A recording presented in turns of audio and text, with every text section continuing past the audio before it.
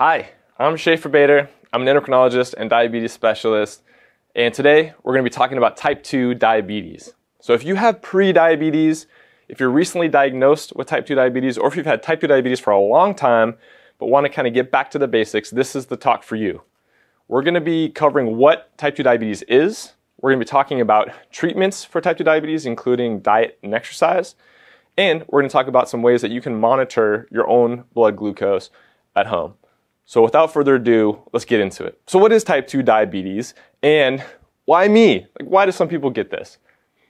So it's a complicated question, and the short answer is we don't know all the details. But what we do know is that it has to do with the way your body uses insulin. Insulin helps your body use glucose. That's its main job. When your body becomes resistant to the effects of insulin, it can't use the glucose well. Your body is unable to absorb that glucose and put it in the places it's supposed to be. So the glucose stays in your bloodstream, and that's why you get high blood sugar.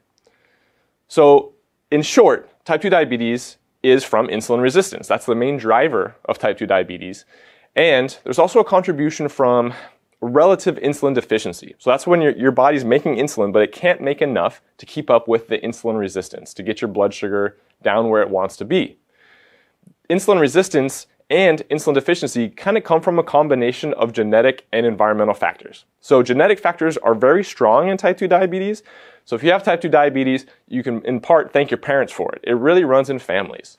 But the environmental factors includes things like what we eat, what's your weight, do you have exercise? These are all important components that move your risk for type 2 diabetes. How do we actually diagnose type 2 diabetes? Well, there's a few different tests that we can use, but I'm just going to focus on two of them that are the most common. The first, I think, and the most easiest to understand is just what is your blood sugar? So we use a fasting blood sugar. What is your blood sugar first thing in the morning when you haven't eaten anything overnight? If that blood sugar is above 126, then that suggests that you may have diabetes. A normal blood sugar in someone who doesn't have diabetes would be expected to be less than 100 when fasting. Now, another really common test that many of you may have heard of is the glycosylated hemoglobin, or A1C. So the A1C test gives us an idea of what your blood sugar might be over an average of 2 to 3 months. So that average blood sugar over the past 2 to 3 months. And the higher the A1C percent, the higher your average blood sugar has been. Again, someone who doesn't have diabetes, we'd expect an A1C to be less than 5.7. But if that A1C number creeps up and it gets above 6.4, so in other words, 6.5 or higher, that's consistent with type 2 diabetes. Now there's a range in between there. So between 5.7 and 6.4% on the A1C is considered pre-diabetes. And pre-diabetes means you probably have some insulin resistance, but it hasn't advanced to full diabetes. And you may not ever advance to full diabetes. Some people don't. And the way to reduce your risk of advancing from pre-diabetes into diabetes is through lifestyle modifications primarily. So that's things like improving your diet and finding a way to lose weight and kind of maintain a lower body weight over time to help that insulin resistance. Just real briefly, this is how A1C and blood glucose compare. Okay, so if you know what your last A1C is, you can look at this chart and get an idea of what your average blood sugar is. And if your A1C is, for example, 7, which is a good A1C for people who have diabetes, then that matches up with an average blood glucose of around 150. Okay, so this is just kind of an idea to get you oriented to how those numbers relate to each other. All right, so why do we care about diabetes? Why do we care about blood sugars at all? Well, we know that type 2 diabetes can increase your risk for all sorts of bad things. Okay, I'm not going to spend a bunch of time talking about the bad things, but they include heart disease, cardiovascular disease, also kidney disease, we call that nephropathy, vision problems, or retinopathy, which is damage to the retina on the back of the eye, and nerve problems, or neuropathy. So these are examples of complications from diabetes that we want to prevent. So if we can improve blood glucose control, then we can reduce the risk of having any of these bad complications. So that's why we care. That's what we're all here for. Let's talk a little bit about heart disease and diabetes, because diabetes does increase the risk of heart disease. We sometimes frame this as the ABCDEs of heart care in diabetes. So A stands for A1C, right? That's your blood sugar control. That's really important for reducing the risk of heart problems in diabetes. We also sometimes put aspirin on that A list. Aspirin therapy can be important for reducing the chance of heart problems in certain individuals, and that's something to talk to your doctor about. B stands for blood pressure control. Blood pressure is one of the major drivers of heart disease, so make sure your blood pressure is at goal. Same with cholesterol, right? So sometimes we use medications like statins or PCSK9 inhibitor medications to lower the bad cholesterol LDL and to help raise the good cholesterol HDL.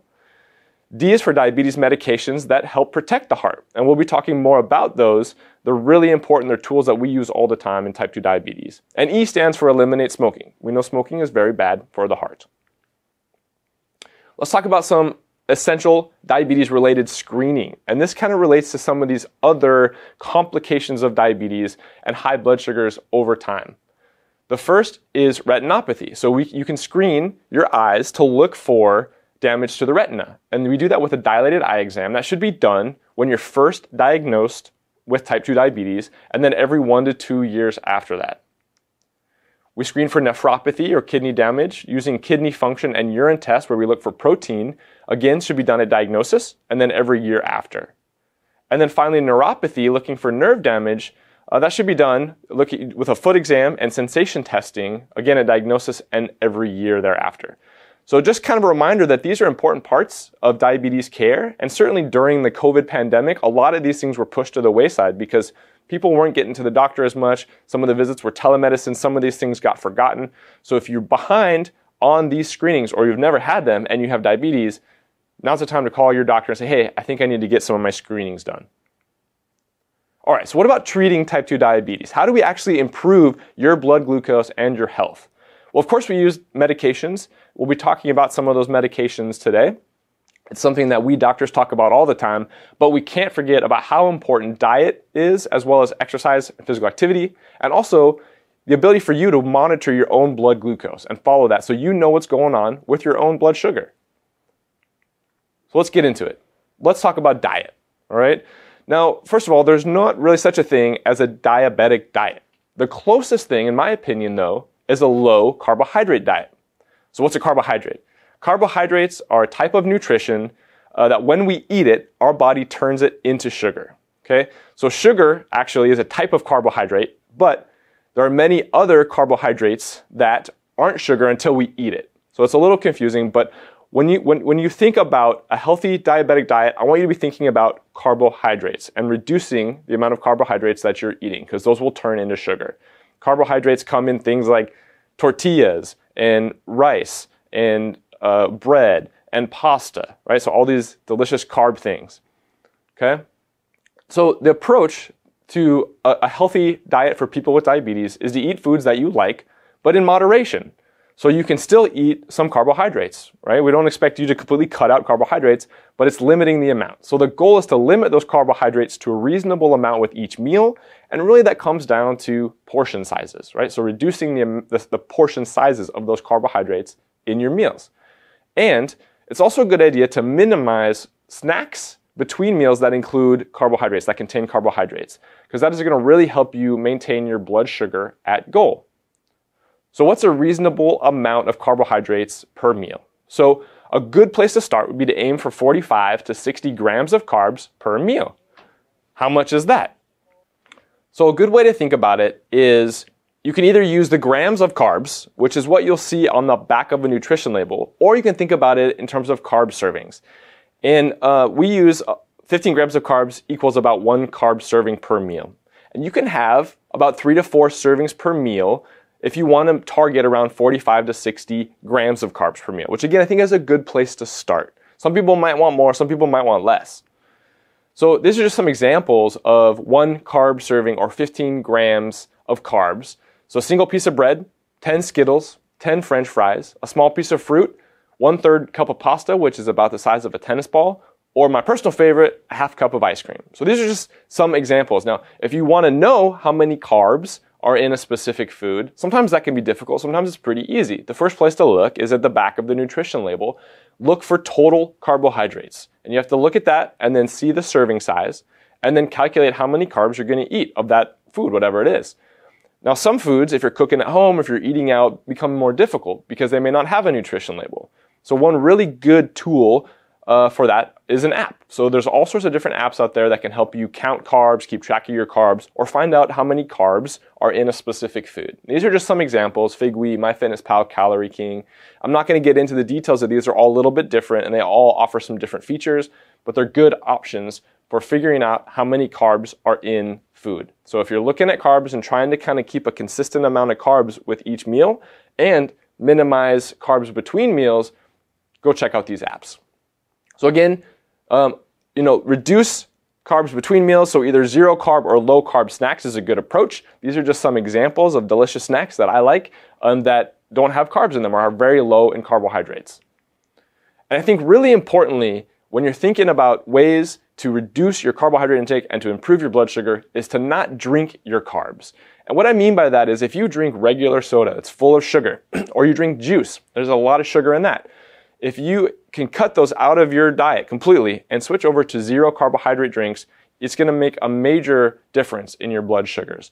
And so that's not always easy, but it's a simple way to make one big change that can really improve your blood sugar. There's all sorts of great zero carbohydrate drinks out there, so just go try them, whether it's Crystal Light or Diet Soda or Gatorade Zero. Go to the store, look at them, check out the nutrition label, look for zero carbohydrates, give it a shot, and find some drinks that you really like. All right, moving on to exercise. So this is an important topic. Exercise is not the primary driver of your blood sugar, but it certainly contributes, and it's an important part of your overall health. So the American Diabetes Association has some specific guidelines related to exercise and diabetes. They recommend 150 minutes or more of moderate to vigorous intensity aerobic activity per week. Ideally spread over at least 3 days per week, or even daily, with no more than 2 consecutive days without activity. If you can, include 2 to 3 sessions per week of resistance exercise that helps to build muscle, keep you strong, and importantly, decrease time spent in sedentary behavior, right? That just means kind of sitting around not moving. Interrupt prolonged sitting every 30 minutes. This is something I have to work on because I'll get behind my desk and I'm doing work. Hours will pass and I haven't moved. And I wake up, I stand up stiff. And that's because I need to move more. So try to move every 30 minutes. It's good for your body. If you aren't very active right now, but you want to become more active or you want to start doing some exercise, how do you kind of approach that? What's a good way to do that? Well, a good recommendation is to start low and go slow. In other words, don't jump into it 100% and expect to run a marathon next week, okay? Starting too aggressively can lead to injury, and plus it's probably not going to be sustainable. So a better approach is to set a goal that can't fail and then build on that success. Really, sustainability is the key. So whether it's walking to your mailbox every day to get the mail or just taking the stair at work instead of taking the elevator, maybe it's going on a 15 or 20-minute walk every day after dinner. Just set that goal and really stick with that first goal.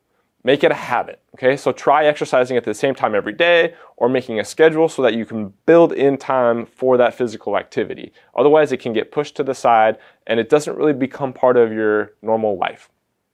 Finally, track your progress and celebrate your success, okay? And you may not get your goal of exercise every single week. That's okay. Don't let that bring you down. Just remember that just doing some exercise is good. It's good for your body. It's good for your health. And this is a statement from the American Heart Association that I think is really powerful. They say the simplest positive change you can make to effectively improve your heart health is to start walking. It's enjoyable, free, easy, social, and great exercise. A walking program is flexible and boasts high success rates because people can stick with it. It's easy for walking to become a regular and satisfying part of life. So there's a lot of little pearls in that statement, but I really agree with that. So if you don't have other exercise that you have planned, start walking. It's a really good way to do it. Okay, moving on to medications. So there's a ton of type 2 diabetes medications available out there. In fact, there's 12 classes of medications that we can use to help treat diabetes and improve your blood sugar. And in each of those classes, in most cases, there's many different medications. So there's a lot. But we're not going to talk about every single medication, but to kind of walk through the history because I think it's interesting to see how far we've come. Insulin was the first diabetes medication. It was used first as a therapy in humans in 1922. Then many decades passed, and since then we've had developments in insulin where we have long-acting insulin, rapid-acting insulin, mixed insulin, and all types of different better insulins. The sulfonylureas were developed later on. These include medications like glipizide, glyburide, and glimepiride. These are still used frequently today. They're good medications in that they lower your blood sugar, but they have their problems. They can cause hypoglycemia or low blood sugars that are too low, and they can also promote weight gain. So personally, not my favorite, but we still do use them in some cases. Metformin was developed after that. Metformin is a great medication, and in fact, it really still forms the basis for a treatment for many people with type 2 diabetes. In recent decades, we've just had an explosion of different options and medications for type 2 diabetes, including Actos, which is pioglitazone, the GLP-1 receptor agonists like Trulicity and Ozempic, one called Wegovy that's actually specifically approved for weight loss, and the SGLT2 inhibitors like Farxiga and Jardiance. And I've highlighted these two classes of medications because I'm going to be talking about them a little bit more because of their specific benefits for weight loss and protecting your heart. So GLP-1 is a natural hormone from your gut. It gets released when you eat, and it does many things around the body, but in short, it leads to lower blood sugars and decreased appetite. So it helps promote that weight loss and improve your blood sugars. There's many different GLP-1 receptor agonist medications available. Some of them are once a week injectables, some of them are once a day, including a pill. But as a class, these medications lower the A1C, they improve your blood sugar, they promote weight loss, they do not cause low blood sugars or hypoglycemia, which is really important, and they protect against heart attacks and strokes. So the cardiologists, the heart doctors also really like these medications for that reason. The SGLT2 inhibitors make you pee out glucose. That's how they work. These are once a day pills, and you end up peeing out the sugar right into your urine. So that's how it gets out of your body and it lowers your blood sugar. This is the amount of sugar that you pee out in one day with these medications working. So the SGLT2 inhibitors also improve your blood sugars. They lower A1C. They also promote weight loss. They help blood pressure. They lower blood pressure a little bit. And they also do not cause low blood sugars. So also important, okay? They protect your heart. And in particular, they work really well in people that have congestive heart failure or CHF. They're really powerful medications for this. And again, the cardiologists, the heart doctors love these medicines for people with CHF. They also do amazing things for the kidneys and help protect the kidneys against diabetic kidney disease. So the kidney doctors are frequently now prescribing these medications. These two classes of medicines are the first choice, often along with metformin, if you have heart disease, diabetic kidney disease, if you're overweight or obese, or if you're at risk for low blood sugars, like if you've had low blood sugars from other medications like sulfonylureas or insulin.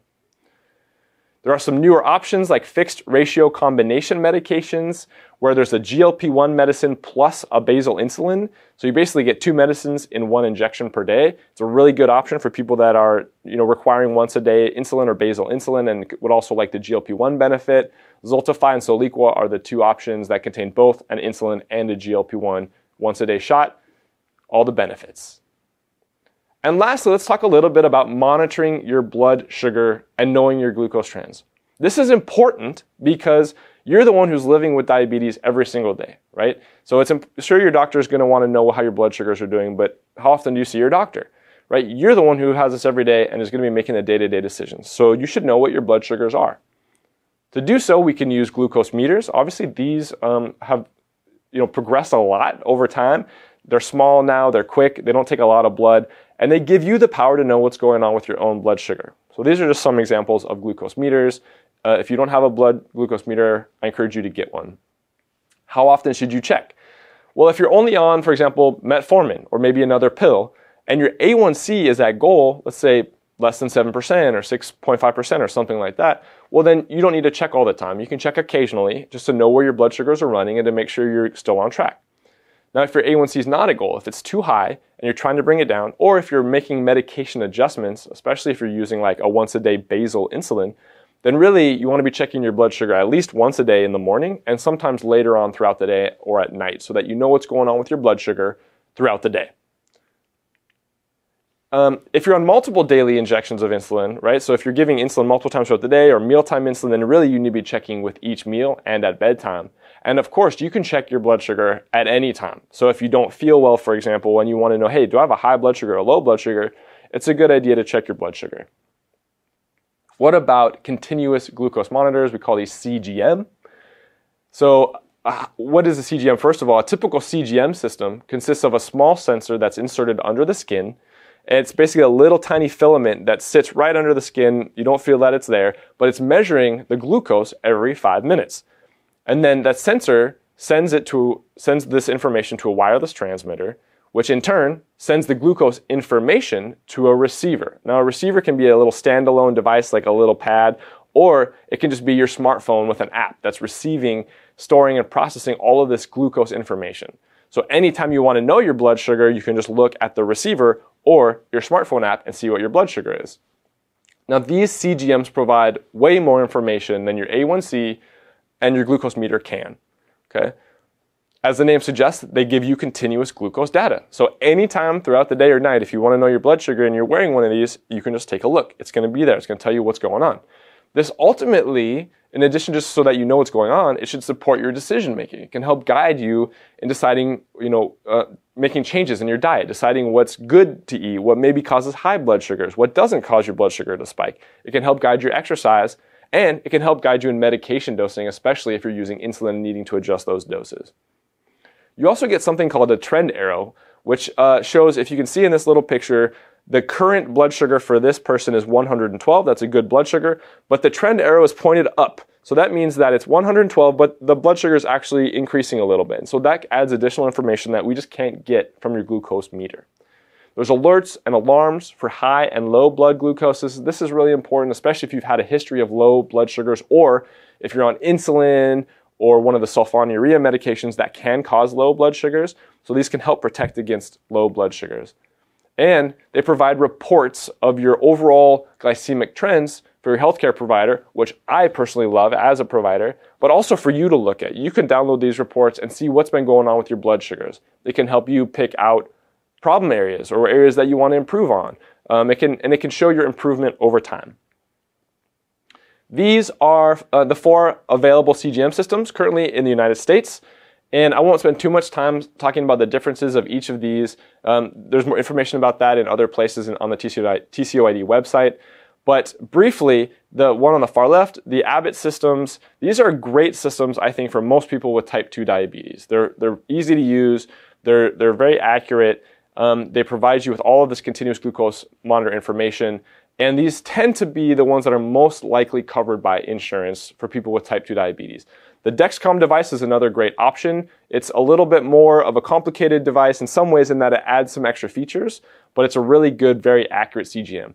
Both the Abbott and the Dexcom device will completely take the place of any finger sticks because you don't have to do finger sticks with your glucose meter to calibrate the devices. They come factory calibrated, they're ready to use, you put them on and they're accurate and good to go. The other 2 devices, the Senseonic device is a tiny implantable device that they just got approval for 180-day wear. So it's a tiny device that's implanted in your arm. You wear it for 6 months, and that's sending continuous glucose monitor data, so you don't ever have to change out the sensor every 10 days or anything like that.